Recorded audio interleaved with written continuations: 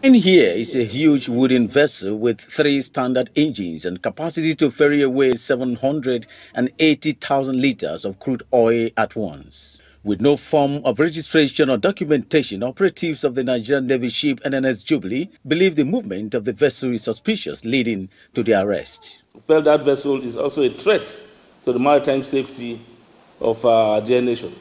Because number one, there was no form of any safety lights as per what you expect on board a vessel of that size. And the vessel had 3 inbuilt engines of a man-track made. So it is self-propelled.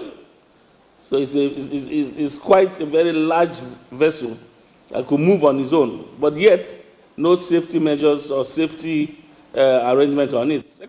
The commander NNS Jubilee, Martins Fakruga, while speaking to Newsmain on the arrest, says it is a product of the renewed synergy between the Nigerian Navy and other sea operatives who are working hand in hand to ensure safety on the Nigerian waterways. The Chief of Naval Staff has given us a strategic directive that we all know he has zero tolerance for any form of criminality or crude oil theft within our waterways.